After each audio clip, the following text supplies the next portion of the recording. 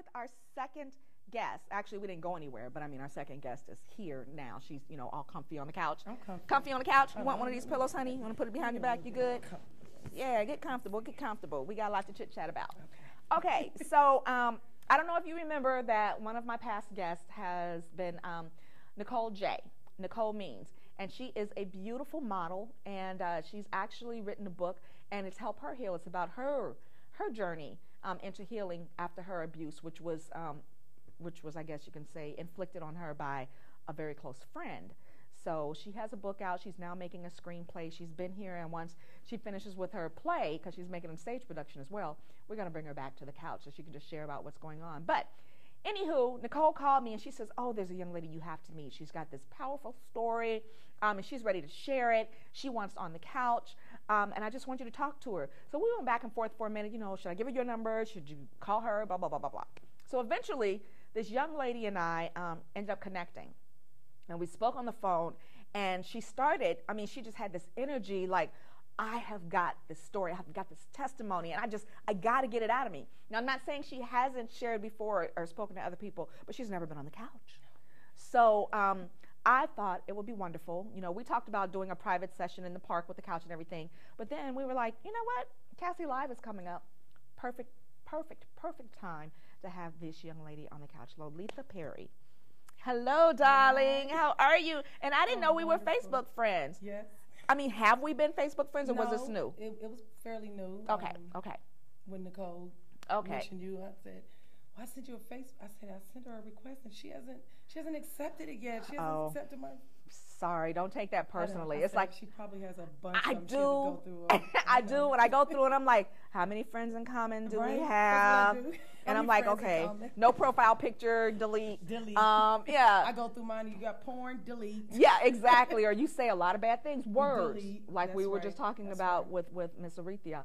Words. If you've got all that cursing and stuff on your page, to come down my timeline. Thank you. We can't be friends. No. We can't be friends. So I'm glad that we are. I saw your pictures, and the first thing I noticed about her, I don't know if you can see them, she has got these amazing freckles. She has got these freckles. They are so friggin' beautiful. I love them. I love them. Thank you so much. You know what? When I was a kid, I hated my freckles. And when I people say hated, I hated. I actually have a sister, and she said when she was younger, when she started getting them, she asked God to stop. She said, I don't want no more. She said she didn't get no more. I didn't think of that, but... I mean, I know God answers prayers, but about your freckles? I didn't think of that. For real? Once I got to the age where people started complimenting me on my freckles, I'm like, okay. And how old was that? How long did that take? You know what? It actually took about, I was probably like 22. Oh, wow, 21, yeah, 22 before people started complimenting me on my height. I'm about 6 feet tall, on my freckles. So the things that I thought were, you know, my flaws. Yeah, my flaws, you know, turned out to be a blessing. Some you know of what your I mean? greatest selling points. Yes, yes. And I just, it took me a long time to own them because of how I looked at myself, because of how because of the rejection that I suffered as a child. You know what? Let's jump right into it then. I mean, you're here because you are a survivor. I'm not just a survivor. I just want to say that because I love surviving. Surviving is awesome. But you know what? I'm an overcomer. You know what? Because we can survive something, but to overcome it, you know what I mean? That's You're right. You're absolutely right. When you can overcome something, you can have the strength to pull somebody on another platform. You know what I'm saying? So I like Survivor. I love this. I love KASSIE. Thank you. I love the emancipated. I mean, I'll never go back. Never go back. It's done. Good. It's done. Good for you. But I guess my story begins. I was adopted. It was my sister and I was 3 years old, so I've always known I was adopted. I thank God for my biological parents because she could have aborted me, you know. Yeah, true. Through whatever circumstances, we were taken from our parents. And some people were just meant to be carriers.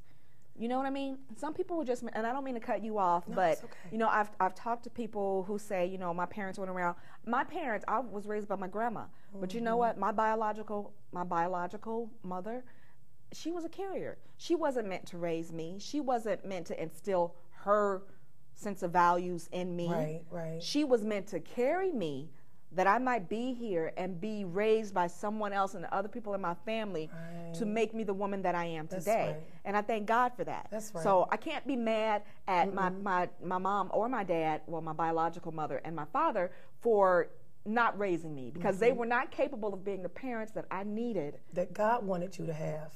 Thank you. Thank you. So, you know, I get I, it. I thank God for your biological as well. Yeah, I get it. Because she, you know, maybe she knew or did not know what her strengths or weaknesses were, and so she allowed somebody else. Well, growing up, when I found out that my mother had 5 children, see, I didn't understand that I was taken. Okay. I didn't know. I had no idea. So the thought was always, why? You know what I mean? Why didn't she want me? Why didn't she want me? Not, you know, and growing up, my parents that adopted us were good people in terms of they not only adopted myself and my sister, they adopted another child. So they wanted to provide a home for children, you know, who didn't have homes, and I owe them my life for that. I thank God for them. My father, who is deceased now, but my mother, she's still alive. Mommy, if you ever see this, I love you so much, and I could never repay you for what you've done for me. You know, and you guys were talking about earlier about some of the things our parents said or did not say to us. And my mother was one of those people. And it took me until I was about 20, I guess about 27, to say, you know what, I forgive you, because you didn't know. And God had to show me what's not in her, she couldn't put in me.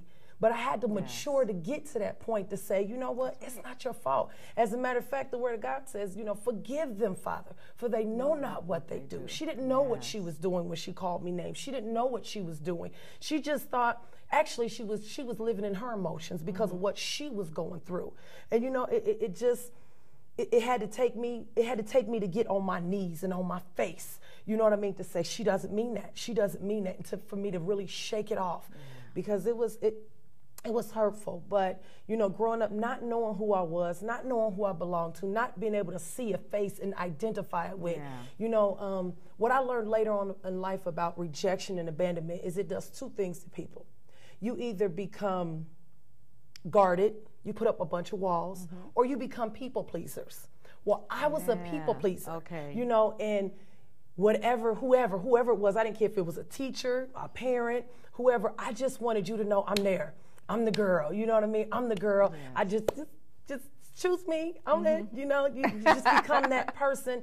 I remember not even my mother dressing me a certain way, and I would hold back my feelings, and later on she would say, what's wrong? And I couldn't help but to cry at that point. And what's wrong?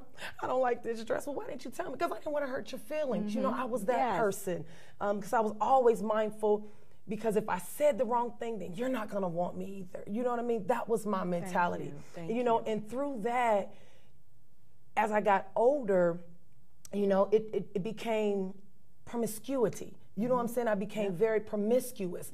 And not because I enjoyed sex. It had nothing to do with that. It was just the need and the desire to be loved. My father was a very militant man. He was from the military. He was my parents are older. So my mother's like 80-something, 87 years old. So she's, so yes. And my father grew up in Mississippi, and he was raised by his father, you know, because then it was like the boys had to work the field, the girls stayed at home. So he didn't have that compassion in him, you know, so he didn't take us and love on us, and he wasn't like that. It was just like, okay, I'm helping provide. My mother had a great job, my father had a great job, so they did it together, but my mother was the one. But I was drawn to my father. I was always been a daddy's girl. Always been a daddy's girl. And I found myself just wanting to be up under my father, and he would kind of push me away, you know, and it didn't matter. I was still right there. And it got to the point where he said, you don't have to speak to me every time you saw me, but I was still right there by his side. And, you know, when he passed away, he mentioned me in his will. You know, when he passed away, you know, he left me something. And what my Heavenly Father showed me was because you got his attention, you know, and that's what God wants us to do. You know, he wants us to draw close to him and get his attention. You know, he wants us to pull close to him because we don't always have what we need in earthly people. So we have to draw close to our Heavenly Father. But through the process, you know, just being promiscuous and just wanting somebody to love because my father wasn't doing it, you know, wanting somebody to love me. You know, it never worked. You know, I was in high school and abusive. I mean, I was in high school with big bruises on my arm. You know, I was in a relationship that just left me beat down. And when I say beat down, I mean beat down. And the only thing I could think was, it's got to be better than this. It was just something that was inside of me that said, there will be a tomorrow. It's got to get better. It's got to get better. It's got to get better. You know, and I went through my first marriage and that failed, and went through bankruptcy and that didn't work. And, you know, abuse is abuse. So whether it be emotional, mental, psychological, you know, physical abuse, it hurts. And it leaves you wondering, what is wrong with me? What's wrong with me? You know, what am I doing wrong? Why won't nobody love me? Why wasn't he faithful to me? You know, was I not a good wife? Was I not a good this? Was I not a good that? And around that time in my life, God began to call me. He began to call me. When I was 5 years old, Jesus showed up. He came into my room. I looked up and I saw him, and he was with the angels, and he was in my window, you know. And it was just so awesome for me to see it. I didn't understand it. But when I look back, by the time my first marriage ended, when I look back, what I saw was God choosing me at a very young age, and he was calling me at a very young age. And through that, it allowed me to have something to hold on to. You understand? I was able to just to hold on to knowing that he loved me, and he put something in me that couldn't nobody ever take out of me.